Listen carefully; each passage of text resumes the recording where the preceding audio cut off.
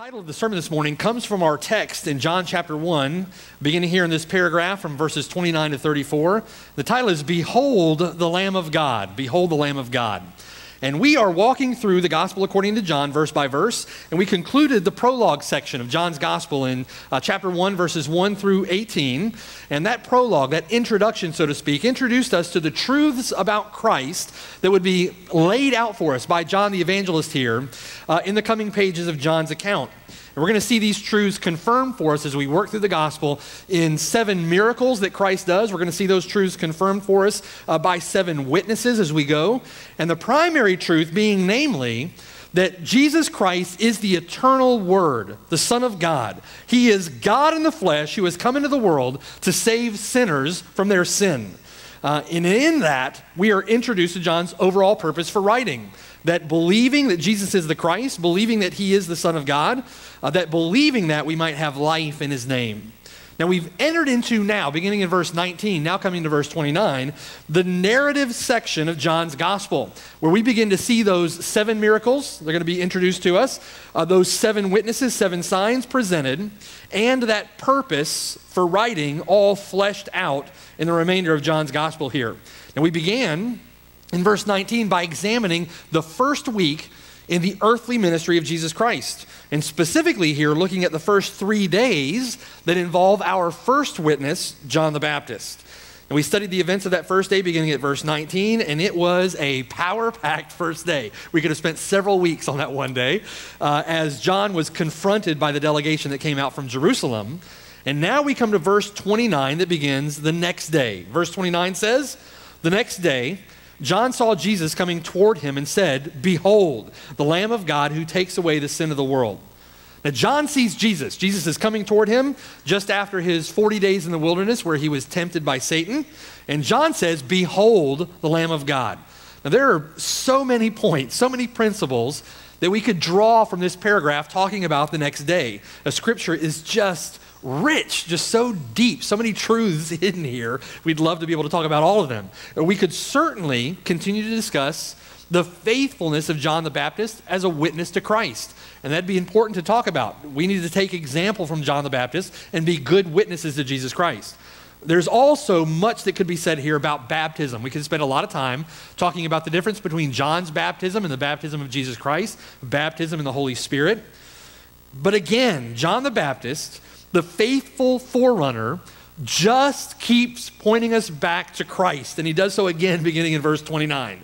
John says, Behold, and he points us to the Lamb of God who takes away the sin of the world. Now, behold is an interjection. It's an exclamation. You remember your Schoolhouse Rock days?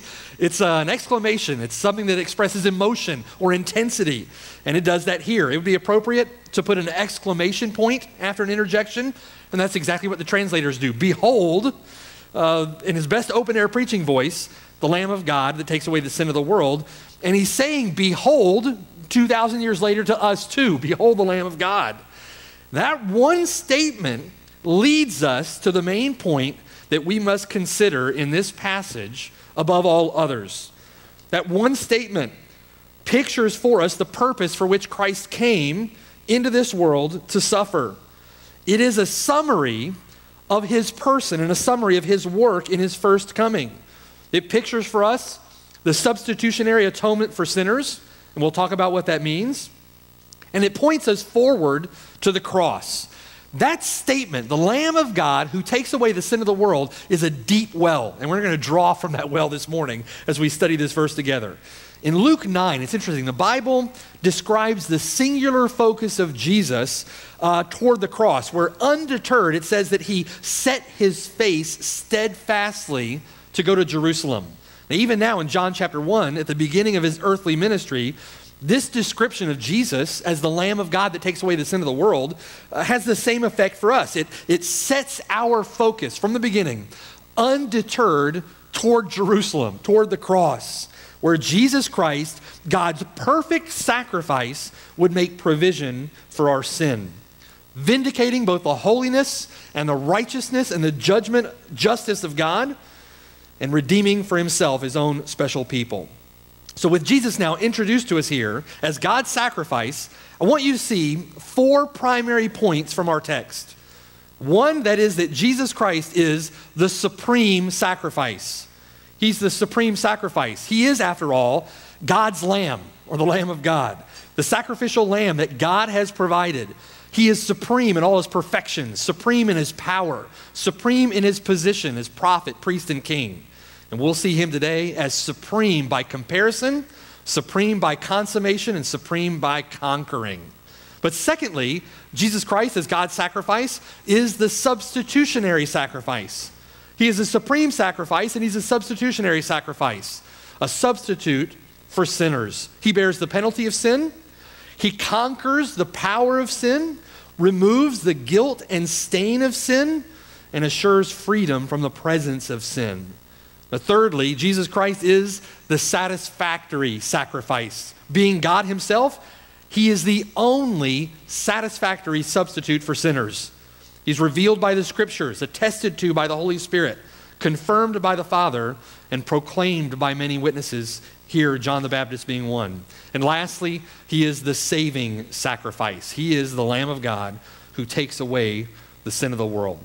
Let's dig into our text. We have a lot of ground to cover here, beginning in verse 29. Point one on your notes, he is the supreme sacrifice. Verse 29 says, the next day, John saw Jesus coming toward him and said, behold the Lamb of God who takes away the sin of the world. Now that description of Jesus Christ as the Lamb, if you know anything about your Bible, anything about your Old Testament, that description should bring flooding into your minds the idea of sacrifice. That's interesting here, that expression, the Lamb of God, was never used before John the Baptist uses it here. John the Baptist was the first one to coin that term, so to speak.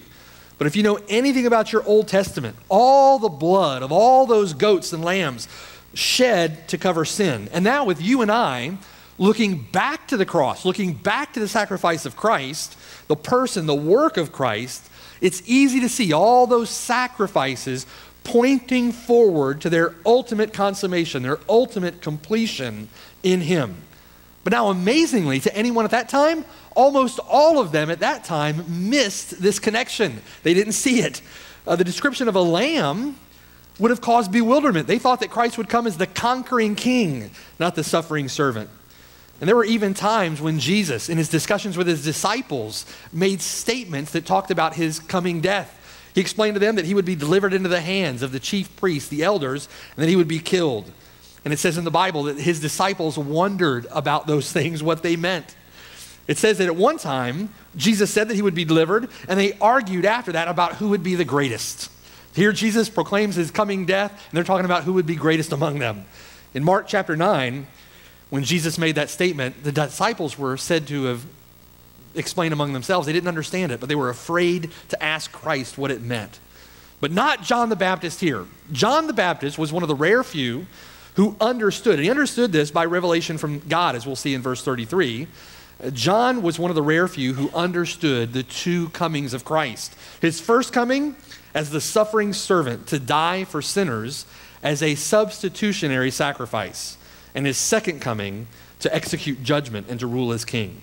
And John rightly and profoundly, insightfully proclaims Jesus Christ as God's sacrificial lamb.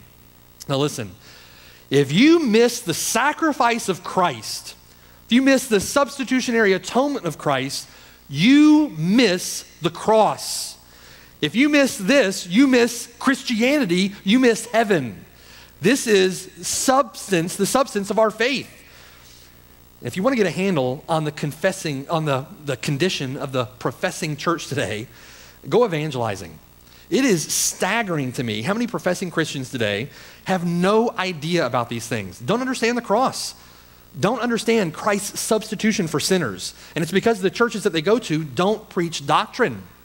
Today, by and large, the doctrine of substitution, the doctrine of the atonement has been watered down to being nothing more than simply Christ loved me that much. And the cross means, yes, that he loved you, but it means far more than that. The description of Jesus here as the Lamb of God is the climax of an unfolding imagery in the Old Testament of a coming Redeemer who would one day be a full and final sacrifice for the sins of his people, a full and final vindication of God's justice. Jesus Christ in his first coming is the Lamb of God who takes away the sin of the world. Now, if you were going to do an inductive study, if we were going to look at verse 29 and do an inductive study of just that one phrase, the Lamb of God, here are some observations that you could make about that statement. One, he is the Lamb, just as he is the truth, the way, the life. No one comes to the Father except by him. But two, he is the sacrificial lamb that is supplied by God or provided by God, God himself. He is the Lamb of God. But thirdly, it points to the fact that he himself, Jesus Christ, being the Lamb of God, will be a blood sacrifice as a substitute. The Bible says, and without the shedding of blood, there is no forgiveness for sin. But fourth, all things considered, if you look at those points, he is without question the supreme sacrifice.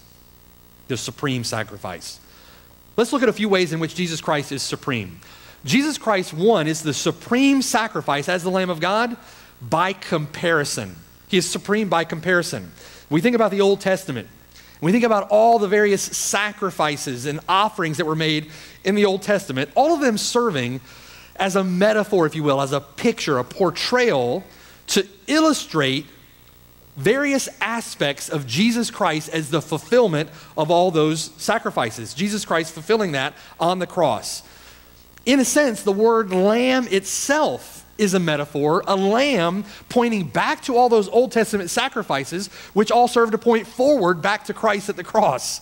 We have a double reference there, if you will, instantly reminded of Christ at the cross. Now, if you think about that, and you think about all those examples of Old Testament sacrifice, Old Testament offering, one of the pictures that comes to mind immediately, if you think about the Lamb of God, might be Abraham and his son Isaac in Genesis 22. And I want you to turn there with me, Genesis chapter 22. Let's look at this account of Abraham and his son Isaac. In Genesis chapter 22, God sends Abraham on an errand into the land of Moriah to sacrifice his only son Isaac. And it says in the beginning of Genesis chapter 22 that he does this to test Abraham. But look beginning with me at verse 6. Verse 6. The Bible says there, so Abraham took the wood of the burnt offering and laid it on Isaac his son. And he took the fire in his hand and a knife, and the two of them went together. But Isaac spoke to Abraham his father and said, my father. And he said, here I am, my son. Then he said, look, the fire and the wood, but where is the lamb for a burnt offering? And Abraham said, my son, God will provide for himself the lamb for a burnt offering. And so the two of them went together. Then they came to the place of which God had told him, and Abraham built an altar there and placed the wood in order. And he bound Isaac his son and laid him on the altar upon the wood. So now Abraham, imagine the scene. He stretched out his hand, he took the knife to slay his son, but then the angel of the Lord called to him from heaven and said, Abraham, Abraham. So he said, here I am. And he said, do not lay your hand on the lad or do anything to him, for now I know that you fear God, since you have not withheld your son, your only son, from me. Abraham passes the test, right? Verse 13, Abraham lifted his eyes and looked, and there behind him was a ram caught in a thicket by its horns. So Abraham went, took the ram, and offered it up for a burnt offering instead of his son. And Abraham called the name of the place, the Lord will provide, as it is to this day. In the mount of the Lord it shall be provided. Now think about, in that offering, right, in that example of almost sacrifice, so to speak, the many comparisons that could be made to Christ, all pointing to the Lamb of God.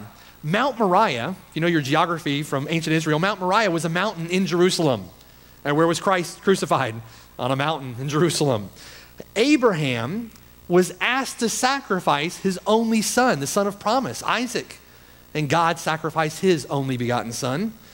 And God here provides a ram, a male sheep, a male lamb, as a substitute for Isaac.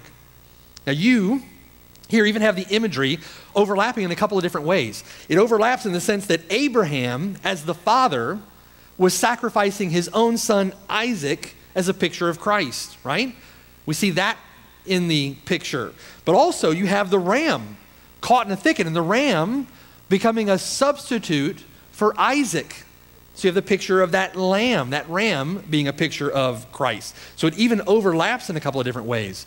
Some people tend to go too far. We get too speculative with Scripture, but some people draw other conclusions. They say that Isaac carried the wood on which he would be sacrificed in the same way that Jesus Christ carried his cross, the wood on which he would be sacrificed. That Isaac was spared death after a 3-day journey to Moriah. And we are spared death after Jesus Christ rising from the dead after 3 days. The ram got his horns caught in thorns, right? In a thicket. And Jesus Christ wore a crown of thorns. Now think about it for a moment. You can get too speculative, but think about it. Here's a part of the metaphor that you and I can take. Many of you here this morning may be able to take this metaphor for yourselves and apply it to yourself at this very moment. The knife of God's judgment for your sin has been drawn by God. It is suspended even now over your wicked, sinful heart. The mouth of hell is wide open, gaping to receive you. God says in Deuteronomy chapter 32, verse 39, listen to God. Now see that I, even I, am He, and there is no God besides me. I kill and I make alive. I wound and I heal. Nor is there any who can deliver from my hand. For I raise my hand to heaven and say, as I live forever, if I whet my glittering sword and my hand takes hold on judgment, I will render vengeance to my enemies. And you need to remember that the Bible calls you an enemy of God by your wicked works if you're outside of Christ. You're an enemy of God. But think about it for a moment. Abraham called that place on Mount Moriah, the Lord will provide. God has provided a substitute, a free offering of His grace and in His mercy toward you, the Lamb of God who takes away the sin of the world. Now that's mercy. That's the mercy of God not getting what you deserve. But it's also the grace of God in getting what you don't deserve, an inheritance in the kingdom, to be called a child of God. Amazing grace. Is He your substitute? Is the Lamb of God who takes away the sin of the world, is He your sin bearer? We're to look at those Old Testament sacrifices and offerings. We're to see ourselves in them. We're to see Christ in them. Where are you this morning? There are many other types, many other pictures, many other metaphors given to us in the Old Testament. It'd be awesome to be able to go through each one. They're all important. Certainly, Christ is seen here as the substitute ram in the thicket, or as Isaac, Abraham's only son. But in other accounts, we see the Lamb of God referring to Christ as our Passover lamb. Paul says in 1 Corinthians 5, verse 7, exhorting the church in Corinth to be pure by putting out a sinning member, he says, therefore to the church, purge out the old leaven, that you may be a new lump, since you truly are unleavened. For indeed Christ, and he calls Christ our Passover, was sacrificed for us. Jewish households in the Old Testament at Passover were to get rid of all the leaven out of their household in order to be able to celebrate the Passover together. They were to unleaven themselves, so to speak. In John chapter 19, when John describes Christ after his crucifixion, he makes the statement that Jesus' bones, that none of them were broken. In doing that, John is quoting an Old Testament regulation for the Passover, that the lamb that would be sacrificed, that none of his bones were to be broken. And so again, John the evangelist ties the Passover to Jesus Christ, the Lamb of God that takes away the sin of the world. Even Jesus, when he instituted the Lord's Supper in Luke chapter 22, he did that at a Passover meal, where he said that this cup, the cup, is the new covenant in his blood. So if you remember the account of the Passover from Exodus 12, we won't go there, but they were to take a male lamb. At the Passover, they were to take a male lamb without blemish from the first year, a year old, from the sheep or from the goats. And they were to kill the lamb at twilight on the appropriate day, and they were to shed its blood over the doorpost and over the lintel of their door, the house, okay? They were to eat it in haste. So in one sense, they shed the blood of the lamb. It's a covering for their sin.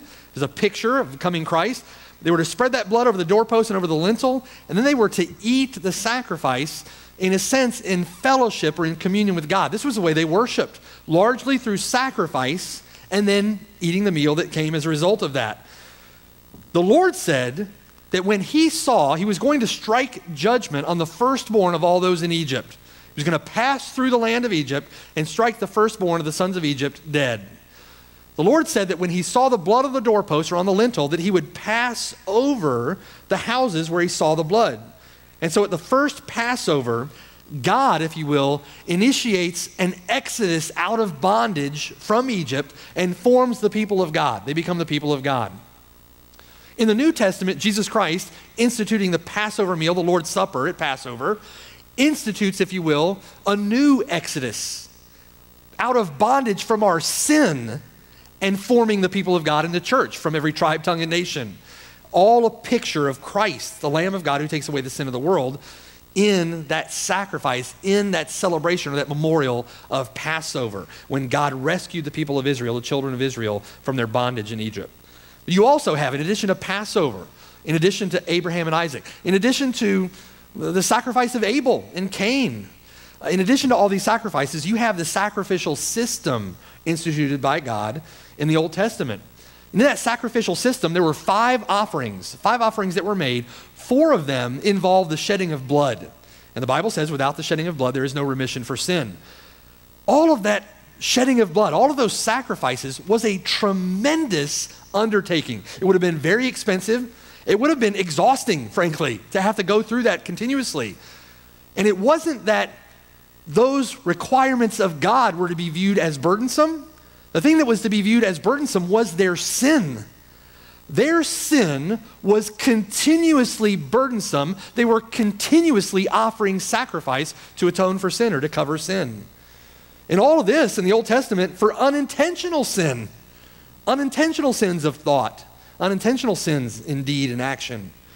They had to almost continuously acknowledge the holiness of God, the justice of God, the righteousness of God, and their own depravity. It was a constant acknowledging of how sinful and wicked their own hearts were and how holy and just and righteous God is. Can you imagine the awful weight, the burden of your sin? And many of our sins, aren't they, are intentional, right? There's no provision made for intentional sins. This was for unintentional sin. However, in the midst of this unfolding imagery in the Old Testament, all the types and shadows of that sacrificial system, the people, right, would have, in the midst of all this, just engendered within themselves, cultivated within themselves this desperation, this high expectation and anticipation that one day God would send a full and final sacrifice for sin, making an end of sin and reconciling them perfectly to himself forever. There became an expectation of the Messiah, that the Messiah would come. There's not a more clear picture of that expectation than the one that we see in Isaiah chapter 53. Turn there with me to Isaiah chapter 53. And we see the Messiah prophesied here, the suffering servant of the Lord, Isaiah chapter 53, who would be the sacrificial lamb that would take away the sin of the world. In Isaiah 53, begin with me at verse 4. This is a voluntary sacrifice of the Lord himself. It's the only way that there could be an effective and acceptable sacrifice for sinners. And it's described here in Isaiah 53. Look at verse 4. Surely he, the suffering servant, the Lamb of God, Christ, has borne our griefs and carried our sorrows. Yet we esteemed him stricken, smitten by God, and afflicted. But he was wounded for our transgressions. He was bruised for our iniquities. The chastisement for our peace was upon him, and by his stripes we are healed. All we like sheep have gone astray. We have turned every one to his own way, and the Lord has laid on him the iniquity of us all. Do you see the reference now to the Lamb of God taking away the sin of the world, right? He was oppressed, verse 7. He was afflicted, yet he opened not his mouth. He was led as a lamb to the slaughter, and as a sheep before its shearers is silent, so he opened not his mouth. He was taken from prison and from judgment. Who will declare his generation? For he was cut off from the land of the living. For the transgressions of my people he was stricken. They made his grave with the wicked, but with the rich at his death, because he had done no violence, nor was any deceit in his mouth. There's a picture of the lamb being pure, without blemish, being gentle, right? This is pictured here in Isaiah 53. So God provides the lamb, a voluntary sacrifice of himself, the only effectual, the only acceptable, satisfactory sacrifice offered for the sinner. And so far, you think about all these metaphors, all these pictures. It really is like looking at an album, a photo album, right? And seeing pictures of someone that you love that's not there. Maybe he's gone off to war or gone for a long time, maybe married, moved away. And you're looking at the pictures. It's a picture of someone that you love, but it's not the reality, right? And in the Old Testament, we see all these pictures, all these portraits of Christ and Christ's atoning work. And then Christ is there in John chapter 1, walking toward John the Baptist. Behold, the Lamb of God who takes away the sin of the world. And Christ comes and he takes away sin, bears sin. All of this brings us to our next point.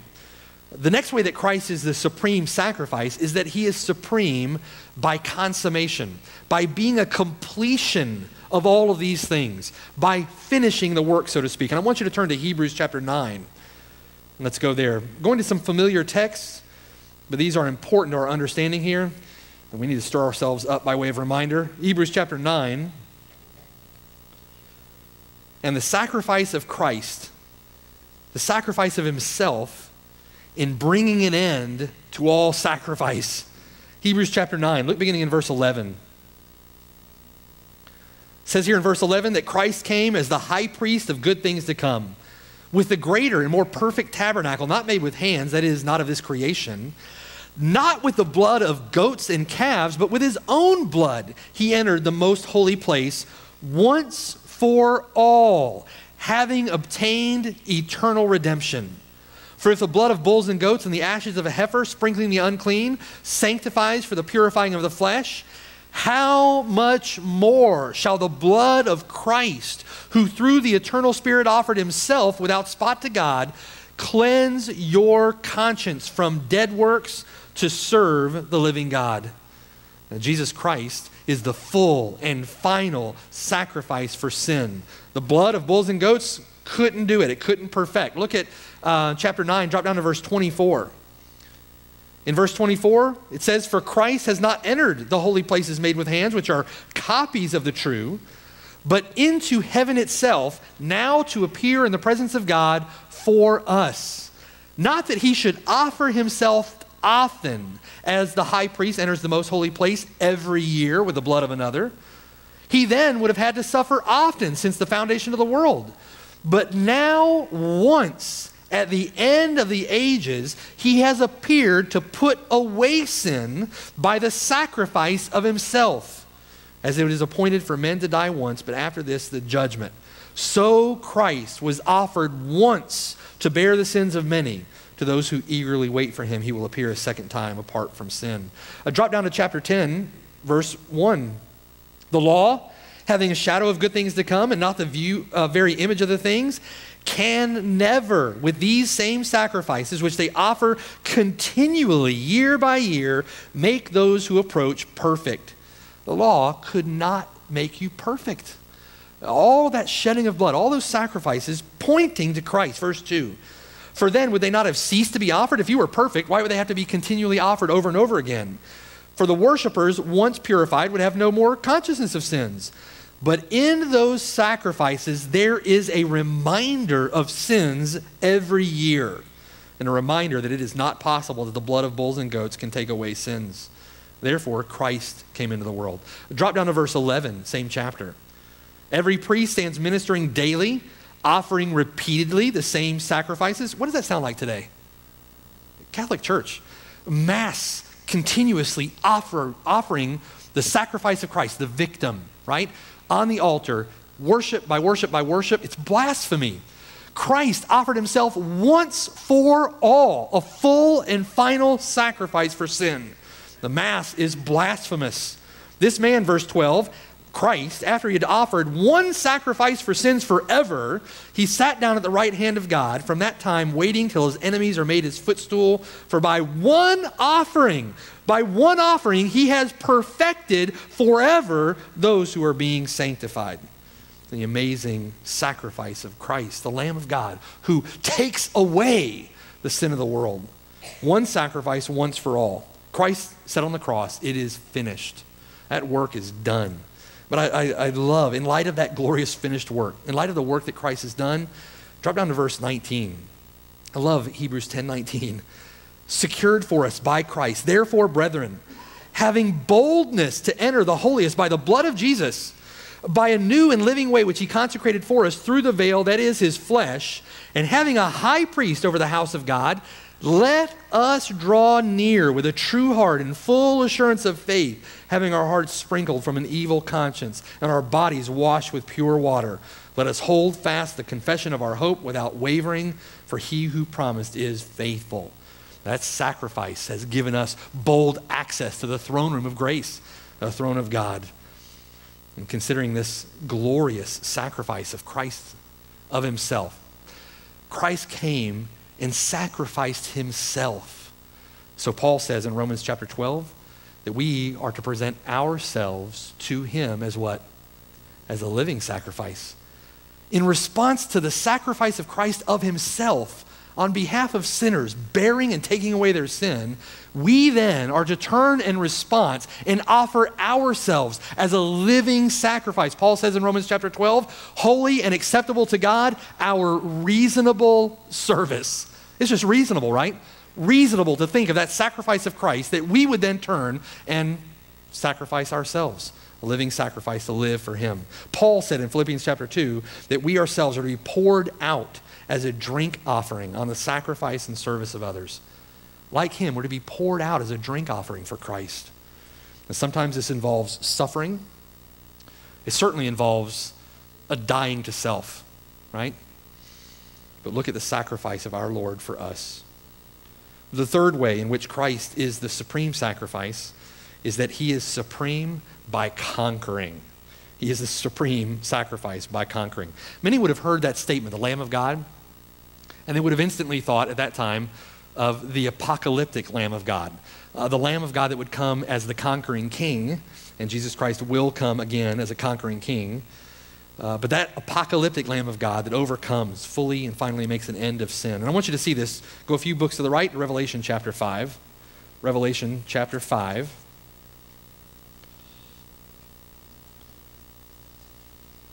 And here you have the Lamb, the only one worthy to take the scroll. In Revelation chapter 5, drop down to verse 6. I looked and behold, in the midst of the throne and of the four living creatures, and in the midst of the elders stood a lamb, as though it had been slain, having 7 horns and 7 eyes, which are the 7 spirits of God, sent out into all the earth. Jesus Christ was worthy to take the scroll. Flip over to chapter 12. Chapter 12. And look down at verse 10. Where here John says, I heard a loud voice saying in heaven, now salvation and strength in the kingdom of our God and the power of his Christ have come, for the accuser of our brethren who accused them before our God day and night has been cast down.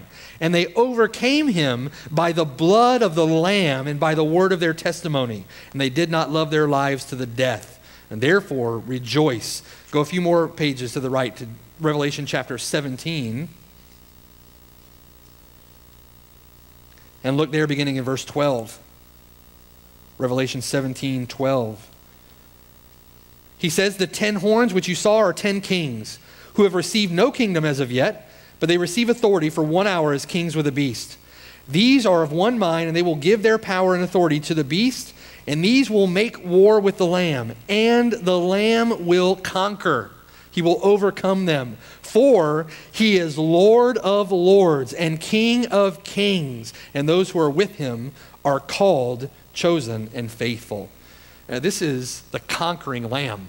This is Jesus Christ who comes and overcomes. You know, I remember watching a movie one time of a chess match. It just struck me, you know, watching these guys play chess, right? And there's a lot to that game I don't understand. But this person on one side of the chessboard, he's looking and he's thinking to himself 15, 16, 17, 18 moves ahead. He sees the chessboard and he sees all these moves that are taking place, all the pieces that are aligned, and he sees several moves ahead, checkmate. He sees victory, right? And so in the middle of that match, the other person doesn't see it at all. He just sits back and he just has this smile come across his face. He sees it. It's done. And the victory is won. He's going to go forward 15 moves and he's going to win. It's settled. It's finished. And he just has this smile on his face. Listen, that's the way we should be as Christians. The victory has been, it doesn't matter how Satan moves things around on the board. It doesn't matter how this wicked world positions itself. It doesn't matter how wicked people come in and accuse or fight or quarrel. The victory is done. The Lamb has conquered and victory is sure. This should be of great encouragement to Christians. You can sit back with a smile on your face and just rejoice in the Lord and in his finished work as the Lamb of God who takes away the sin of the world, and rejoice that we have victory in him. And all of this, if you think about it now, all wrapped up in that simple little expression, the Lamb of God. It's a lot to be learned there, right? But not only, that's point one, not only is the sacrifice of Christ as the Lamb of God supreme, he's also the substitutionary sacrifice. Look at point 2 on your notes at verse 29. He's the substitutionary sacrifice. It says there that the next day John saw Jesus coming toward him and said, "Behold, the Lamb of God," and here's the phrase, "who takes away the sin of the world." And it's really important that we dig into this just a little. Pilgrim's Progress, if you know that book, wonderful book, I recommend you reading that. Excellent allegory of the Christian life. Interesting to note, it's the best-selling book in all of history next to the Bible. So it's a great book to read. But John Bunyan begins Pilgrim's Progress this way. He says, "As I walked through the wilderness of this world, I lighted on a certain place where there was a den and laid me down to sleep in that place. And as I slept, I dreamed a dream. I dreamed, and behold, I saw a man clothed with rags, standing in a certain place with his face from his own house, a book in his hand, and a great burden upon his back. I looked and saw him open the book and read therein. And as he read, he wept and trembled, and not being able to longer contain it, he brake out with a lamentable cry, saying, 'What shall I do?'" Now, Bunyan's main character there is named Christian, and he's found in the city of destruction with a book in his hand and a large burden on his back. The book that's in his hand is the Bible. The burden that's on his back is the great, awful weight of sin, Christian's own sin. Unless the Lamb of God has taken away your sin, you carry yourself the tremendous burden of your sin, just as Christian did. It's interesting in that story, there were many who also carried burdens and didn't know it. Christian, because of the book in his hand, knew he carried a burden. Everyone else was ignorant of their burden. You and I are guilty of sin. The sin of the world, it says there. That word sin, hamartia in the Greek. It's where we get the word for the study of sin, hamartiology. But sin is the state of having broken God's law, most often due just simply to unbelief. But it's the state of having broken God's law and then being legally liable for the consequences of that. When you sin, you are legally liable to God for the consequences of your sin, which is death. The wages of sin are death. God's law must be vindicated. God's holiness, his righteousness, his justice must be vindicated in his dealings with man. Sin cannot simply be swept under the rug. Your sin, all of your sin, each of your sins must be paid for. And John says here that the Lamb of God takes away sin. The Lamb, one, takes away sin by the means of a sacrificial sacrifice, as we've seen, a sacrificial death. But also he takes away sin by means of a substitutionary death. And I want you to see that. There are two concepts woven into this word in the Greek for that word takes away. Two concepts. One, that the Lamb of God would bear the weight of sin, which means that as a substitute, he bears the sin for you. He bears your punishment. He takes the penalty. He undergoes punishment for the sin that you rightly deserve. That's where we get from Christ bearing the penalty of sin. That's where we get the phrase penal substitution. This is the penal substitutionary atonement. But he also, in addition to bearing the weight of sin, also carries the sin away. In other words, the Lamb of God carries the sin away. He removes the guilt. He washes away the stain. Because of that, you've been declared righteous before God. For Christian, he simply takes the burden off his back. Christian carried that burden on his back until he came to the cross. The substitutionary death, the cross work of Christ, so to speak. And when Christian came to the cross, the backpack just came off his back, rolled away, right? The sin was removed.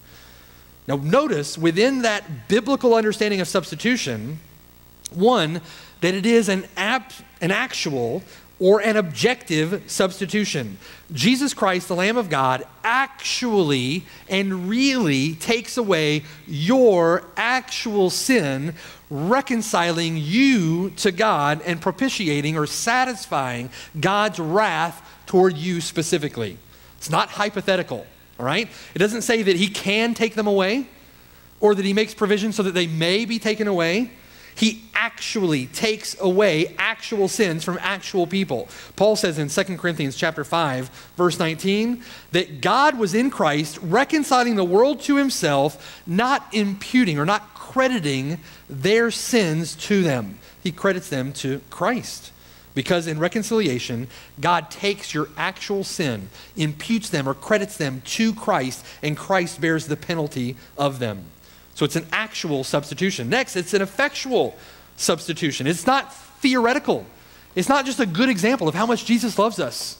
It's an actual substitution. Your sin is actually atoned for, and an eternal redemption is actually obtained for you. And it's through the work of substitution that Christ did this on your behalf if you're in Christ through repentant faith. The third, it's not universal. It doesn't apply to everyone. If Christ takes away the sin of every single person, then every single person goes to heaven. But doesn't Christ say that some of you will die in your sins, right? So it's not universal in the sense that everyone has their sins paid for. Now think about it for a moment. All of the Old Testament sacrifices all point forward to this very point, that the substitution is actual, that it's objective, that it's particular, that it is precise, that it's in this same way for actual sins for actual people. Very quickly, turn with me to Leviticus chapter 4. Leviticus chapter 4. I want you to see this. This is an actual atonement for actual sins for actual people. Not theoretical, not hypothetical. This is the Lord's work on Calvary's cross for those of you who would repent and believe and be Christians. Leviticus chapter 4. Look at verse 1. The Lord spoke to Moses saying, "Speak to the children of Israel saying, if a person sins unintentionally against any one of the commandments of the Lord in anything which ought not to be done or does any of them, if the anointed priest sins, bringing guilt on the people, then let him offer to the Lord for his sin which he has sinned, a young bull without blemish as a sin offering." And it describes how that's going to take place. Look at chapter 5, verse 1. If a person sins, hearing the utterance of an oath. Look at verse 2. A person touches any unclean thing. Look at verse 4. If a person swears, speaking thoughtlessly with his lips to do evil or to do good, whatever it is that a man may pronounce by an oath, and he is unaware of it, when he realizes it, then he shall be guilty in any of these matters. And it shall be when he is guilty in any of these matters that he shall confess that he has sinned in that thing, and he shall bring his trespass offering to the Lord for his sin, which he has committed, a female from the flock, a lamb or a kid of the goats as a sin offering. So the priest shall make atonement for him concerning his sin. If you drop down to verse 10, so the priest shall make atonement on his behalf for his sin, which he has committed, and it shall be forgiven him. Look at verse 13. The priest shall make atonement for him, for his sin that he has committed in any of these matters, it shall be forgiven him, right? Drop down to verse 16. And he shall make restitution for the harm that he has done in regard to the holy thing, shall add 1/5 to it and give to the priest. And so the priest shall make atonement for him with the ram of the trespass offering. It shall be forgiven him. You get the picture? Same thing in chapter 6, same thing throughout the Levitical law, throughout the sacrifices as part of the Mosaic law. Particular, definite, for the person, for actual sin. This was an actual atonement, an effectual atonement, a particular atonement, a definite atonement. It was limited to the specific person needing it, and it was for his sake, for his sin. Now think about it. When the sacrificial animal dies, its death is actually taking the place of the death that is due the one who has sinned and is offering the sacrifice. See the picture? It's not a hypothetical offering. It's not a probable or made available sacrifice. It's an actual sacrifice, an actual atonement. Actual people, actual sin, actual payment is involved in the sacrifice of Christ. Listen to what God says to Job's wicked so-called friends in Job 42, verse 8. The Lord said to Eliphaz the Temanite, if you remember that story, they're giving him all kinds of terrible counsel. He says, my wrath is aroused against you and your two friends, for you have not spoken of me what is right, as my servant Job has. Now, therefore, Eliphaz and your two buddies, take for yourselves 7 bulls, 7 rams, go to my servant Job, and offer up for yourselves a burnt offering. And my servant Job shall pray for you, for I will accept him, lest I deal with you, God says, according to your folly. God deals with you according to your sin. It's not hypothetical, it is actual. You are going to have to pay the debt that you owe because of your sin if you're outside of Christ. God will deal with you according to your folly. That very issue is in the context of our passage in chapter 1 and verse 31. John says of Christ, I didn't know him, but that he should be revealed to Israel, therefore I came baptizing. Salvation is for the Jew first and then for the Greek, right? And then for the Gentiles. In that sense, it was particular to the Jew first and then open up to Gentiles. Limited to Israel first, then to the world, right? The sins of the world, then to the world. It says in chapter 1 that Jesus Christ came to his own people, the Jews, and his own people did not receive him, right? But to as many as received him, Gentiles, every tribe, tongue, and nation, the world without distinction. Not every person without exception, but every person, every part of the world without distinction. To as many as did receive him, to them he gave the right to become children of God. Here it's the same issue, the world, every tribe, tongue, and nation. In chapter 4, where Jesus talks to the Samaritan woman, Jesus says, we know what we talk about, salvation is of the Jews, right? And he says later to her that he himself is the Savior of the world. In Isaiah chapter 53, verse 8, the suffering servant, the Lamb, died for the transgressions of my people, God says. In verse 11, by his knowledge, my righteous servant shall justify all men? No, he shall justify many. So what does it mean that the Lamb of God takes away the sin of the world in John chapter 1, verse 29? It cannot mean the world as in every person without exception, because then every person would go to heaven. If that were the case, every person would be in heaven because all of their sins would be paid for. His penalty-paying sacrifice is an actual sacrifice for the actual sins of actual people. It means everyone in the world without distinction, whether you're a Jew, whether you're a Gentile, whether you're from Italy or from Spain or from the United States or even from Canada. Everyone in the world without distinction, okay? His own people from every tribe, tongue, and nation. He came to his own people, the Jews. His own did not receive him, but as many as received him, Jews and Gentiles alike, he gave them the right to become children of God. The scope of God's desire is that all men would be saved. The gospel call goes out to all. The scope of God's will in redemption, his redemptive will, is limited to those that he chose. As Ephesians 1 says, from before the foundation of the world, to those whose names are written in the Lamb's book of life from before the foundation of the world. That's what the Bible says. Those that would repent and believe in the gospel out of every tribe, every tongue, every nation. Jesus Christ says in John chapter 10, I am the good shepherd, and the good shepherd gives his life for all people. No, that's not what he says. I am the good shepherd. The good shepherd gives his life for the Jews. No. I am the good shepherd. The good shepherd gives his life for the sheep. So the Lamb of God who takes away the sin of the world. Interesting in that sin of the world, it's the wickedness of this wicked world, the wickedness in the depraved hearts of men. You know, D.A. Carson made the statement that we shouldn't admire the sacrifice of Christ or God's love because there are so many people in the world or because the world is so big, but we should admire the love and sacrifice of Christ because the world is so bad. And that Christ sacrificed of himself for wicked sinners like you and me. According to chapter 1 in Romans, people are blinded. in their sinful darkness. They love darkness rather than light in John chapter 1. Romans 1 says that people are futile in their hearts. Their foolish hearts are darkened.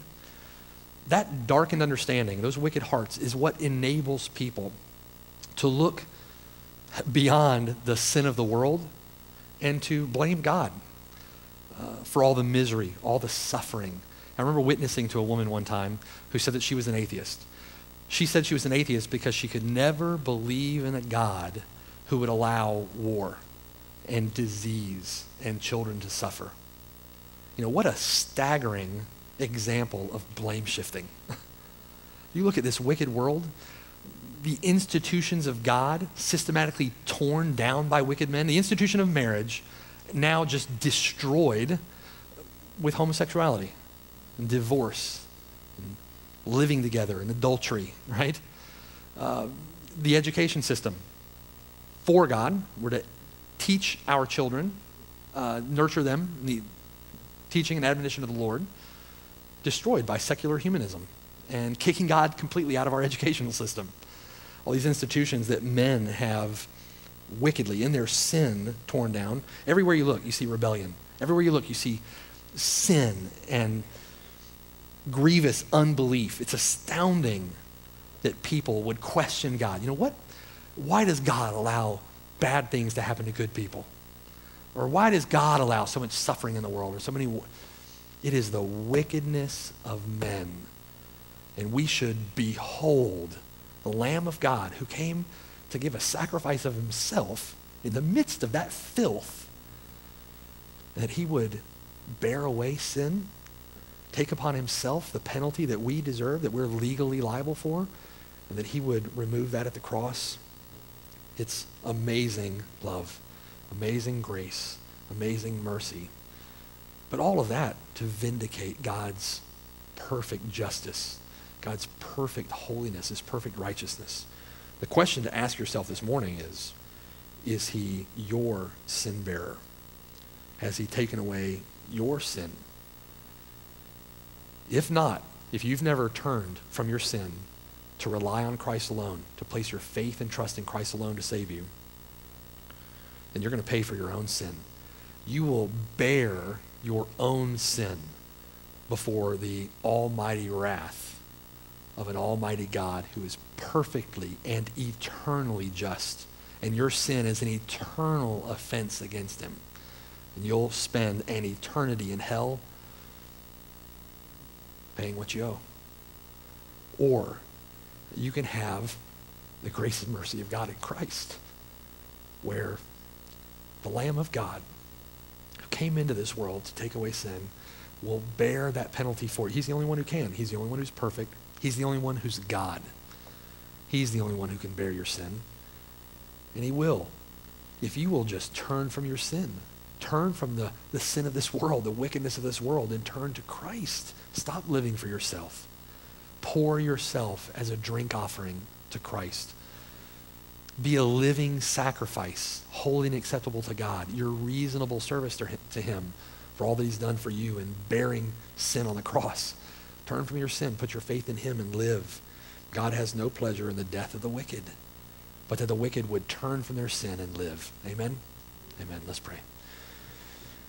Father in heaven, God, apply these truths to our heart. Help us to understand in the atonement of Christ both the goodness and the severity of God, both your holiness, your righteousness, and your justice, but also, God, your infinite grace and mercy.